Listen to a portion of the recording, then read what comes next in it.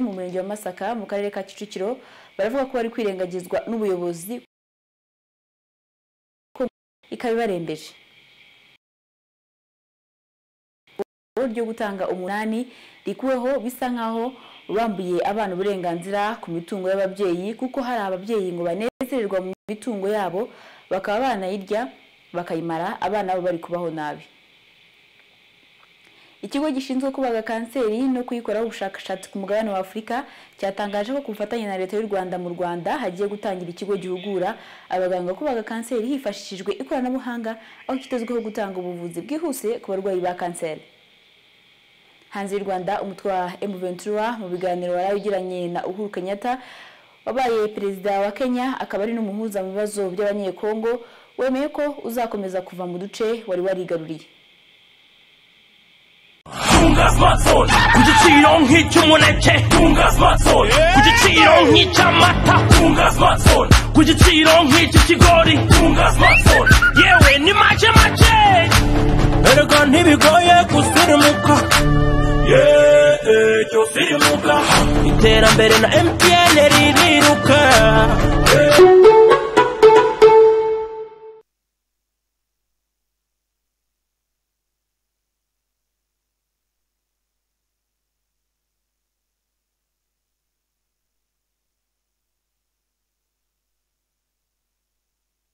Niribuza umuntu gusesagura umutungo ni muri Fulgence Kizuwera.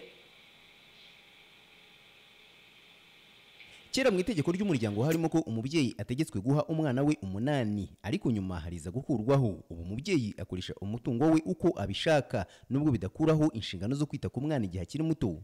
Harabavuga ko iri tegeko ryo gukuraho umunani rise nk'iryatereranye abana kuko hari bamwe mu babyeyi bangaza abana babo kandi bo bariho neza kugeza ubwo hari n'abamara imitungo kuko nta tegeko ribahatira guha aba bana babo. Papa agakomeza kangira akavati mugabane ngo nago biriho ngo umusaza yabikuyeho ubwo nyine niko karengane twa dufite. Ahubwo babaho ibisambu birarenga cyane rwose, ubwo nubwo narabyaye siyanyitaho ni mama byose ari wowe mubyeyi mfite nta kintu yamahubwo mutuvuganire. Rero mama apfuye ni mu rugero ubu sinabonaho kuba kubera ko nyine basizeho itegeko bona kuntu twabona umugabane.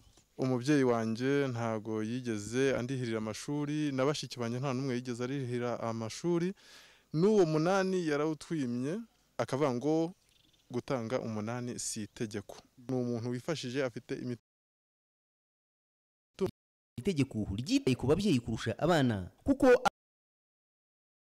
abana bo bakabaho neza aba bana bamanjiriwe.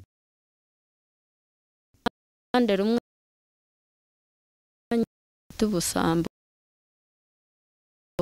turuka kuko niba wumva nimba wanyoye agacupa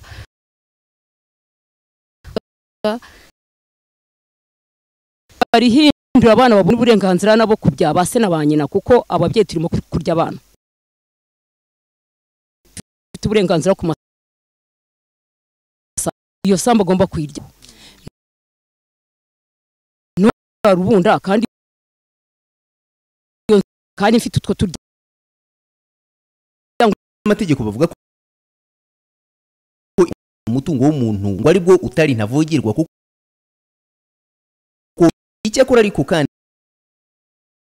umutungo hari itegeko ribibuza nkuko bisobanurwa na Metire Maurice Munye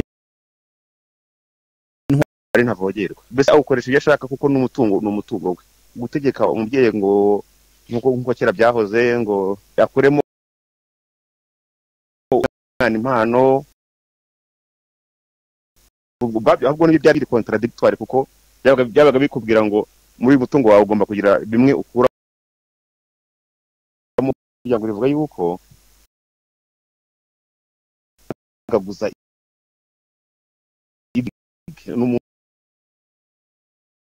ngo kajya mu kabari akubwira ati amafaranga kuyangiza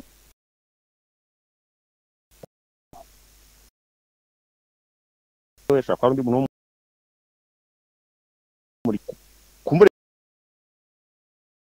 gambura ubasha ko gucunga imitungo kugira ngo adakomeza kuyangiza yasuspendinze ibimenyetso bihari ntabwo wafunga weho hisunzwe ko hari iminani kandi nabo ari ntaho bikora fungura aho ryuhizwa ny'umutungo atakiriho hari ingero z'abana bishe ababyeyi babimye iminani ibisaba kugereranya ingaruka mu guha agaciro ubusumbane bw'aya mategeko butavugwaho rumwe. Fulgence Kizuera, TV1. Dukomeje na mudugudu wa Cyankongi mu murenge kurengagizwa n'ubuyobozi ku buryo babura ibyo bakora bagahitamo kwishora mu ngeso mbi zigiye zitandukanye. Ni mu ya Savio Kwizera. Iyo utangiye kuganira n'aba baturage baba muri uyu mudugudu bakubwira ko bahangayikishijwe n'uko ubuyobozi butajya bubasura, kuko ngo iyo abayobozi bakuru baje basura imidugudu y'icyitegererezo iba yateguwe ubone bagerweho. Ahantu bita Cyankongi nta muyobozi mukuru wo mu rwego rwo hejuru ugera hano, kuko iyo baje barabayobya bakabajyana iya baraya. Abayobozi bakaba batatugeraho kuva twagera hano, nta muyobozi w'akarere uragera hano, nta minisitiri turabona hano, nta n'umusenateri turahabona, ahubwo baraza bakabakatishiriza ahandi, bajya kugera hano bakabakatisha firiya za rusheshe, abandi bakikomereza mu y'abarayi. Ni ikintu kitubabaza cyane kubona haza abayobozi ntitubabone bakajya mu w'abaraya. Twebwe ni batuzi, abayobozi bo hejuru mu nzego zo hejuru ntabwo batuzi. Ariko cyane cyane rwose mutubwire Perezida wa Repubulika atekereze ko natwe turanga abo basenateri batora, tukumva babatoye gusa, babatoye baza bakigira baraya, natwe bamenye ko turi aha ngaha Cyankongi. Kandi Kigali umuntu yabonaga imibereho agapfa no gushakisha agafurira umuntu akabaho, hano rwose babaye nk'abadukinguye mu dutabarize tumeze nabi. Kimwe mu bibazo abaturage bagarukaho ni inzara imaze kubarembya, kuko ngo ntacyo gukora bafite, bamwe bagahitamo kugurisha inzugi n'amadirisha byo ku nyubako zabo ngo babone uko bahaha. Kubera nyine inzara abantu bari gukuramo inzugi, abandi bari gukuramo ibintu, mbese niba numva inzu zasigaye zihagaze zonyine ntibazagira ikibazo no kubera inzara, ariko inzugi bagiye kuzimaramo kubera inzara. Bari kujya kuzigurisha bashaka icyo kurya kubera nta kintu cyo kurya gihari nyine kuri umusozi. Baraza rwose n'uyirima agakuramo urugi agatwara amatora kongera agasubira ku mashangara. Ko kuva mu kwa 8 kugeza uyu munsi kubaho ni hangi, iyo nariye kenshi ni 3 mu cyumweru. Ubwo ubwo nyine nshimira Imana ko nariye kenshi. Baheruka kuduha ibiryo byari ni mu nyibutsi, yego byabaye ngombwa ko icyo gihe ngo minisitiri yari yaje batubwira ngo abayobozi baraza, noneho babazana ko gakingirizo ko kudukingiriza kugira ngo tutaza kumenya ko bagiye mu y'abaraye, kugira ngo tubashe kumanuka tujye kuvuga. Baraza baradukingiriza baduhereza ubwo buryo, je nabimenye ni mugoroba, iyo nza kubimenya agihari nari kumanuka nkajya kubaza ikibazo impamvu badukuyeho badukura, twabonaga nibyo biraka, ariko uyu munsi ntabyo tubona. Niyo nkuru Emmanuel ashinzwe gukurikirana imidugudu yabwiye TV kugira ngo ibibazo abaturage bafite bikemuke. Y'imibereho tsinda kwa yuko bakora amatsinda, ndetse harimo n'abakora no muri VUP ku rwego, ariko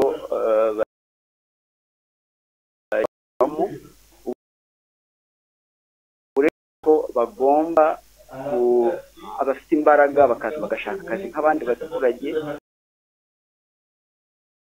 bagenda babona ubufasha ngo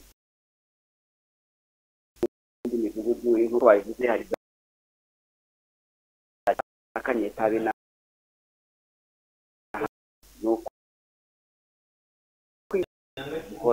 imiryango 120 muri uyu mudugudu bavuga ko kubamo bitoroshye bashingiye ku rugendo bakora ngo bagere kuri kaburimbo bajya gushaka imibereho, dore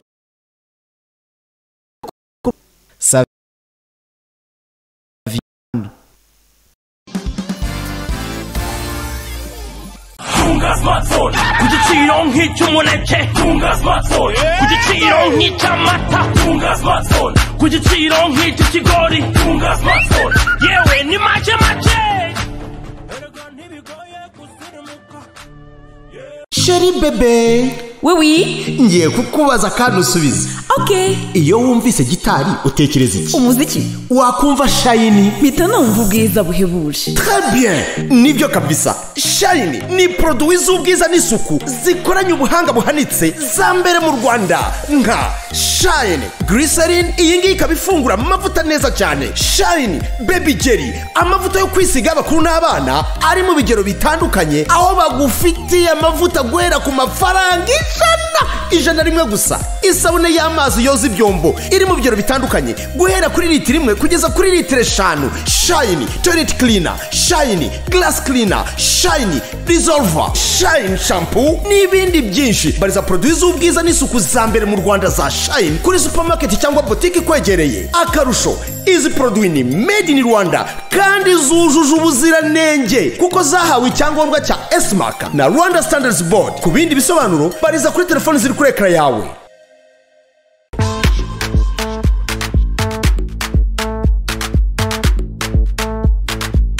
Mama usikana nanzabo wa mbere.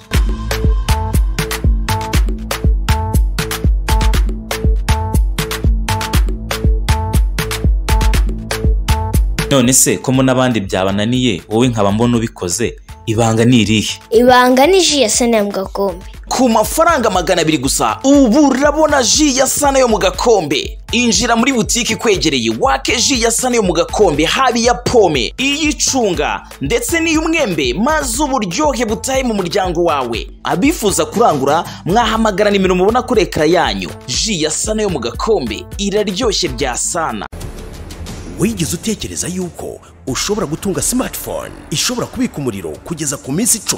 Wigeze utekereza se ko hari smartphone ishobora kugwa mu mazi ikaba yagwa mu rwondo ukongera ukoza ukayikoresha nta kibazo? Wigeze utekereza se ko hari smartphone yakwitura hasi ntishwanyagurike yewe nubwo wayicisha imodoka igasigara ihagaze bwuma? Iyo nta yindi ni Dugi smartphone muyizanirwa na Konam. Ubu Dugi smartphone mu moko yayo atandukanye mushobora kwisangaho Konam ikorera Sonatibe mu nyubako ikorerwamo marketing ya Bralirwa ahahoze Ndori supermarket, ndetse mu minsi ya vuba mukaza mushobora kwisanga mu Rwanda hose. Ku bindi bisobanuro hamagara telefoni ziri kuri ekara yawe.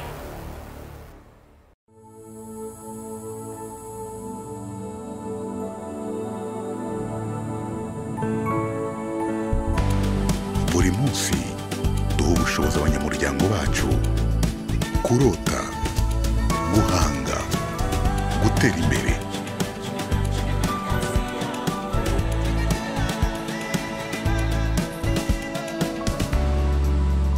Equity, ikaze munyamuryango.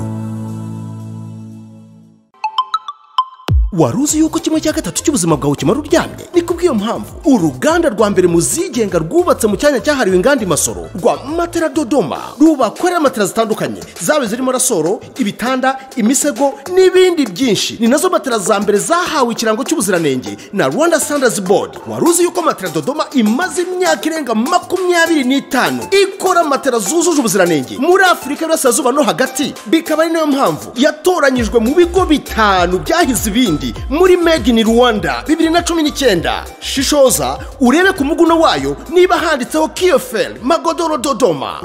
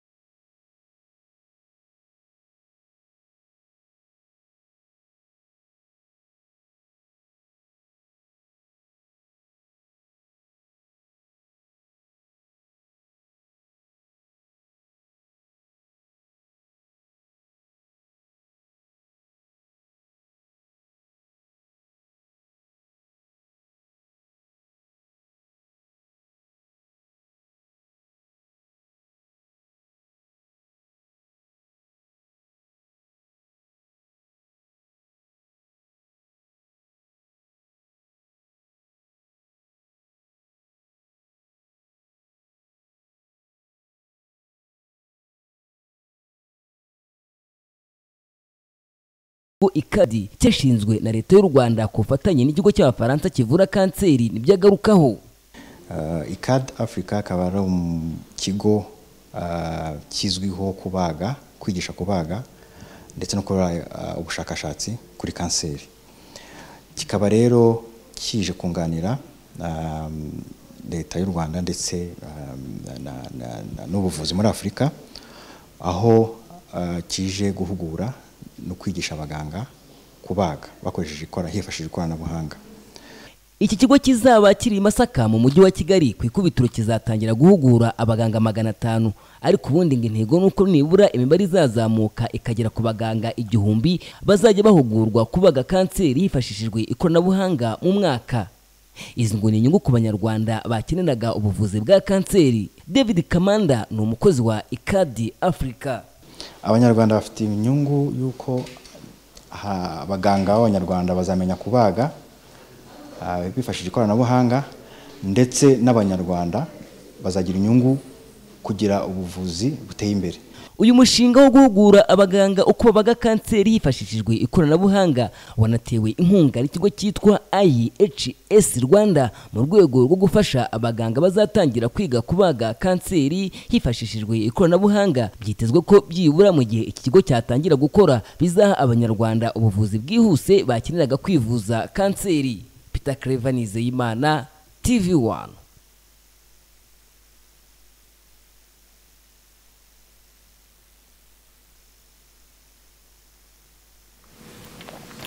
Mendi makuru, bamwe mu batuye mu mudugudu wa Ryakabunga mu murenge wa Mwendo mu karere ka Ruhango ngo batunguwe nuko ibikoresho by'ishuri ry'incuke bahawe n'umushinga birimo ameza n'intebe hari ababigabanye ku buryo ngo hashize umwaka bitaragaruka, abana bamwe bakaba babura aho bicara. Gusa ubuyobozi rero bw'umurenge wa Mwendo bwo buvuga ko ibikoresho by'ishuri bitanyerejwe ahubwo ko abaturage ari bo babitije, ndetse ngo hari n'ibyamaze kugarurwa. Daniel Dushumuremyi mu nkuru irambuye. Ishuri rya Garidiyene hano mu mudugudu wa Ryakabunga bari baduhaye intebe 45. Abakorerabushake kuri iri shuri riri mu kagari ka Nyabibugo mu murenge wa Mwendo mu karere ka Ruhango bavuga ko ishuri riheruka guhabwa ameza 32 n'intebe 45 abana bazajya bicaraho. Gusa ngo batungurwa nuko hashize umwaka hari abiga bagabanyije bimwe muri ibyo bikoresho by'iri shuri, bigatuma bamwe mu banyeshuri babura aho bicara. Intebe bajyanye mu mudugudu wa Rukeri ni intebe 10 n'ameza amwe. Noneho hari undi mudamu dufatanyije akazi k'abavolonteri afite izindi 10 n'ameza. Ubwo twagiye kubizana, tujya kubizana wabizana bijyaniwe, twaravuze byaranze, tukavuga tuti turashaka intebe n'ibizi bikoresho bijya ku ishuri, n'ibyahageze bitangira gukwira imishwaro biba bigeze mu wundi mudugudu.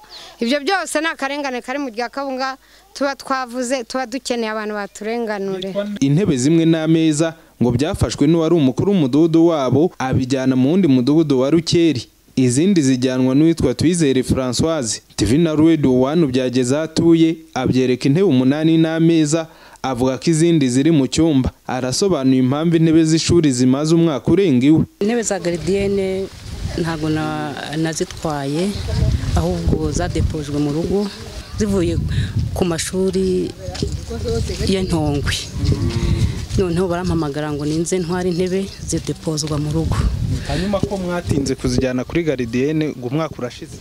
Kuri Garidiyene nabwiye abandi ba volontaire ngo baze bazitware, ntibaza kuzitwara, niyo mpamvu zigihari. Narababwiye ntibaza kuzitwara, ndaguza ndicungira umutekano. Izagiye mu wundi mudugudu nanjye byarantunguye kuko bari barazikize hariya kugira ngo abana bo muri Garidiyene babashe kuzicaraho. Ngiye kumva numva wari mudugudu wacu ari we ni Redo Natira, sinzi uburyo yazijyanye. Ubwo nanjye mpita ntanga amakuru, uwo mukuru wa FH aza kumbwira ngo izo ntebe zihute kugaruka. Ubwo ntago rero zigize zigaruka kugeza n'uyu munsi. Azijyanye mu biro by'umudugudu n'ahandi? Ngiye mu by'ukuri sinzi ahantu ziri. Ku ruhande rw'umurenge wa Mwendo, umunyamabanga nshingwabikorwa Umuhire Floribert TV na Radio 1 beruka guhurira nawe muri uyu mudugudu. Bimubaza niba azi by'iki kibazo, avuga ko atabizi agiye kubikurikirana. Gusa nyuma y'iminsi 4 yandikiye ibi bitangazamakuru avuga ko ibikoresho bitanyerejwe byari byatijwe kandi byagaruwe ku ishuri. gusa TV na Radio 1 byongeye kubaza abaturage bo bavuga ko ibyagaruwe ari bike cyane bafite impungenge z'uko iri shuri rizasubira inyuma ho gutera imbere mu gihe ibikoresho reruka guhabwa bimwe bitagihari kandi habuze ubikurikirana. Bari baduhaye intebe 45 baduha n'ameza 28 ubwo no kuvuga ngo abiri ameza ntayarimo n'intebe 20 ntazirimo. Abaturage bavuga ko iri shuri bareriramo inshuke zirenga 30. Intebe bari bahawe zigera kuri 45 ni mu gihe ubwo TV na Radio 1 byahageraga bavugaga ko izirenga 20 hari abaziga bagabanyije. Ibishimangira neza ko hari abana babuze aho bicara ku bw'icyo kibazo. Daniel Dushima Umuremyi mu karere ka Ruhango.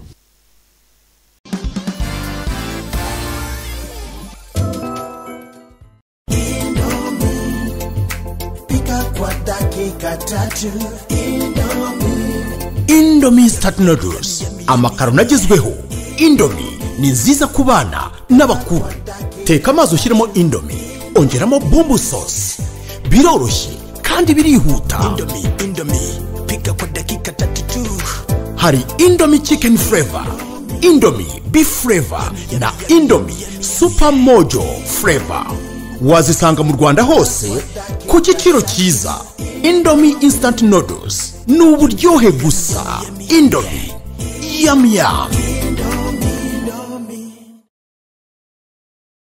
Mu rwego rwo gukomeza guhashya icyorezo cya COVID-19, Minisiteri y'Ubuzima ibinyujije mu kigo cy'igihugu gishinzwe ubuzima RBC ku bufatanye na USAID RISE kuva tariki ya 1 Ugushyingo 2022 kugeza ku 31 Mutarama 2023 iri muri gahunda yo gupima no kuvura COVID-19 ku buntu. Ku ikubitiro iyi gahunda yatangiriye mu turere 8 ari two Gasabo, Gicumbi, Musanze, Ngoma, Huye, Karongi, Rubavu na Bugesera, aho abatuye turere bafite ibimenyetso bya COVID-19 bose bazapimwa ku buntu. Gupima no kuvura COVID-19 bizajya bikorwa buri munsi ku bigo nderabuzima ndetse no ku yandi mavuriro asanzwe apima COVID-19 muri utwo turere. Minisiteri y'Ubuzima kandi iributsa abaturarwanda bose gukomeza ingamba zo kwirinda ikwirakwizwa ry'icyorezo cya COVID-19 no kwikingiza byuzuye ku bagize umuryango bose. Ukeneye ibindi bisobanuro wahamagara ku murongo wa telefone utishyurwa 114. Kimwe mu bitera neza umuntu no gutura ahantu heza. Ikibanza cyiza ni cya kindi uzageramo maze amaso yawe akabasha kubona ubwiza bw'umujyi. KTN Rwanda yashyize ku isoko ibibanza by'ubwiza ntagereranywa. Tugufite ibibanza muri Ndera, muri Rugende ndetse na Nyarugunga kandi byose biri ku giciro cyiza. Hamagara kuri iyi nimero ikurikira maze nawe utunge ubutaka hatekanye. KTN Rwanda niyo muranga ikaba umuhuzo wo kwizerwa hagati y'umukiriya n'ugurisha.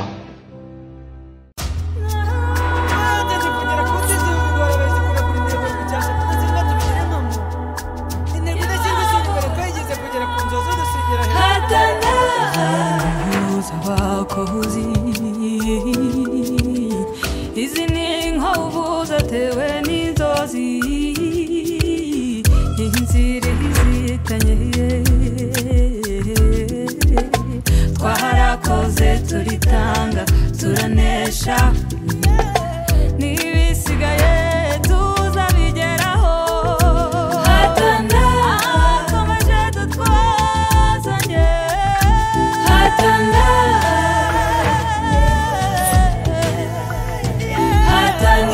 hamwe n'inguzanyo ya Hatana ERF2 ku nyungu y'8% wazahura ubucuruzi bwawe. Ku bindi bisobanuro sura urubuga rwacu uyu munsi hatana.brd.rw. Hatana turagushyigikiye.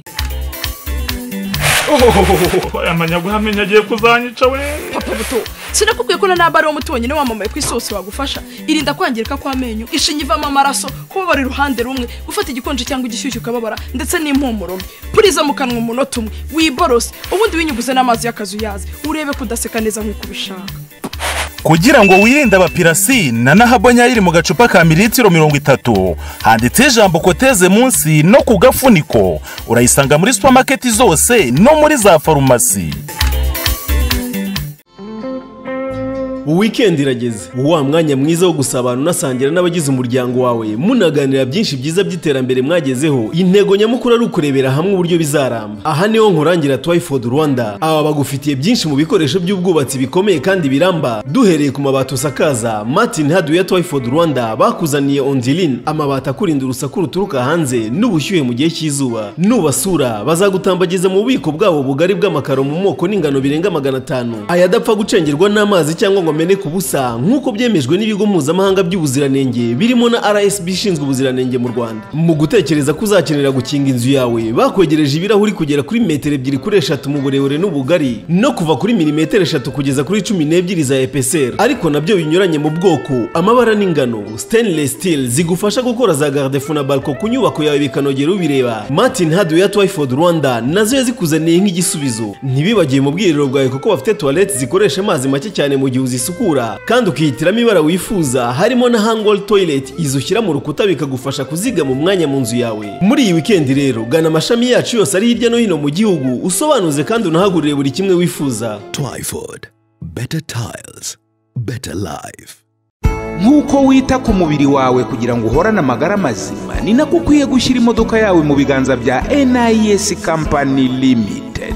Abahanga bifashisha ikoranabuhanga rihambaye mu gutahura no gukiza uburwayi bw'imodoka kugira ngo irambe ikomeze ikuyambe. Dore niko kabando kawe. Wowe ugiye kujya muri controle technique, dore ubonye isuzumiro rizima. Banza rero unyure muri NIS Company Limited bakurebere ko imodoka idahenganye, ko amapine areshya, ko feri yayo iri tayari, banasubize mu buryo suspension yayo, baranakumenera amavuta baguhe aya original aberanye n'ikinyabiziga cyawe. NIS Company Limited kandi gufitiye imodoka mutongoro zikiva mu ruganda ndetse n'iza occasion. Turi ku muhanda wa Poiruru ku Kinambi iruhande rwa Kigali Gas. Mwana duhamagara kuri 0788305263 cyangwa 0788319214. Reka dukomeze n'amakuru arambuye. Hari abaturage bo mu kagari ka Butare, umurenge wa Nduba, mu karere ka Gasabo, bavuga ko bamaze amezi 4 basiragira bajya gushaka ubuyobozi bw'ikigo cy'igihugu gishinzwe ingufu REG ngo babasimburize cash power zabo zakubiswe n'inkuba.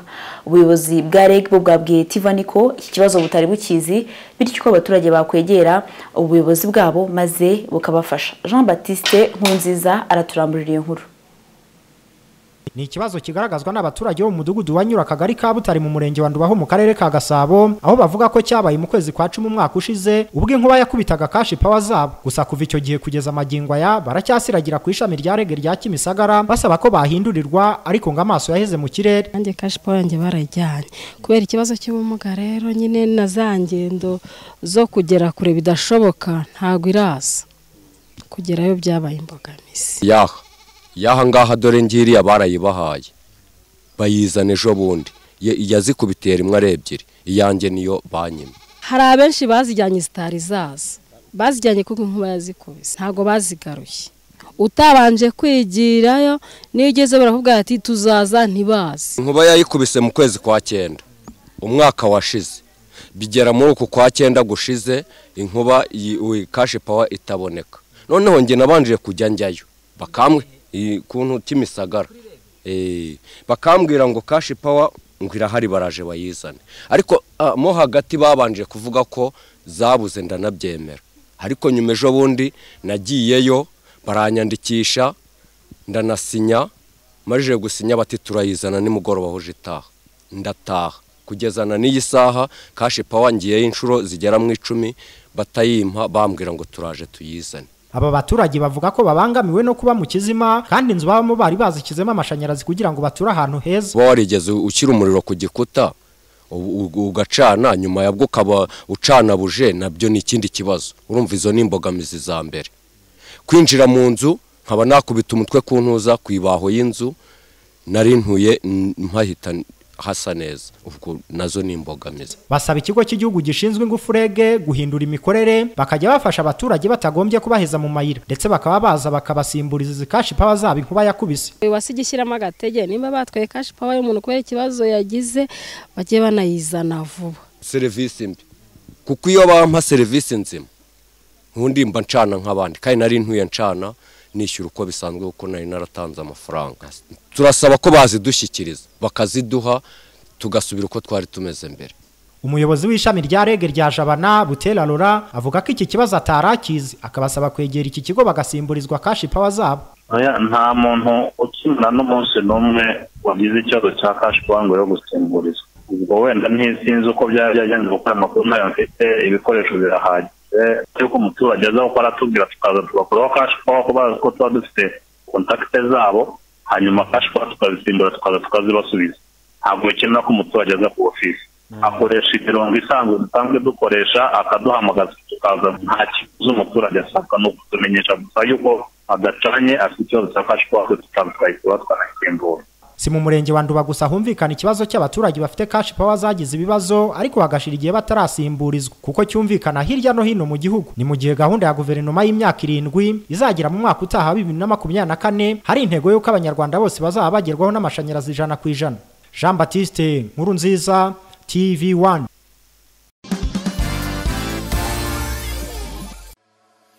Boruzi ko abanyarwanda bakomeje kugira uruhare mu iterambere no kwigira kw'igihugu cyacu kandi nawe wabigiramo uruhare. Wakwibaza uti gute se?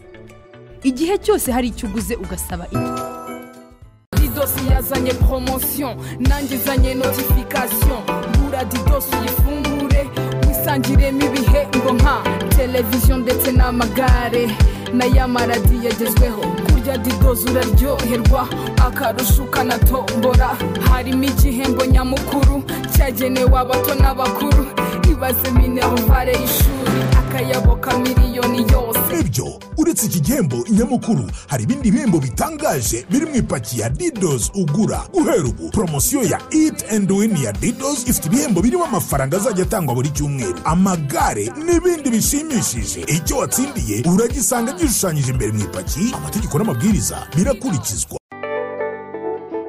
Centrica ku bufatanye na Koje Bank na Union Pay batuzaniye Safari Bus Card. Ni ikarita y'ikoranabuhanga ibikwa amafaranga ikagufasha kwishyura ikiguzi cy'urugendo mu modoka zitwara abantu rusange, Yego Moto na Yego Cab. Ushobora kandi gukoresha Safari Bus Card wishyura ku POS atandukanye ndetse na ATM.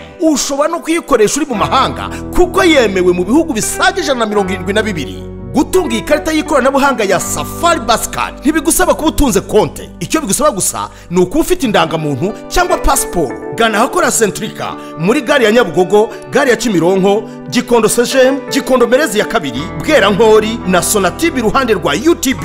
Safari Bus Card irizewe ku rwego mpuzamahanga kandi ikora byose.